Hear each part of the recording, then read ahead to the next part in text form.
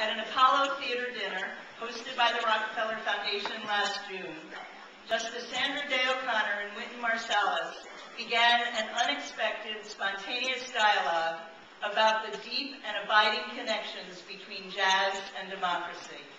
My husband and I sat on either side of them, awestruck and amazed.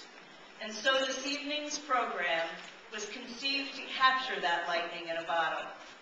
This extraordinary event is a tribute to the magic of serendipity. What can happen when you bring together people with diverse viewpoints and voices, diverse perspectives and personalities. It's actually a chemistry experiment gone right. And it's a touchstone of what Dr. Martin Luther King Jr. meant when he said we are all tied together in an inescapable web of mutuality. But it is also about so much more. Tonight's program is a call for innovation to solve the 21st century's defining challenges in healthcare and infrastructure, energy and education, the environment and the economy, areas in which the Rockefeller Foundation is proud to lead the search for cutting-edge solutions. Creative expression is central to this mission, which is why we support Wynton Marsalis' inspired genius. Someone asked at one time Albert Einstein how he came up with the theory of relativity.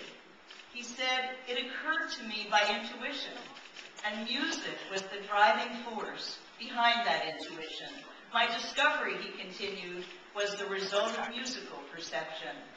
So this evening, we celebrate the essential function of right brain ingenuity in left brain problem solving. We celebrate the bedrock conviction that artistic and social advances go hand in hand. Almost 50 years ago, at another hour of trial and change, Americans inaugurated an eloquent, brilliant young senator as president. Sound familiar? John F. Kennedy always spoke movingly about the importance of the humanities.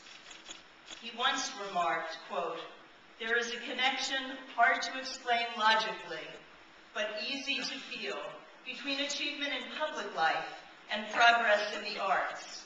The age of Pericles was also the age of Phidias. The age of Lorenzo de' Medici, also the age of Leonardo da Vinci. The age of Elizabeth, also the age of Shakespeare.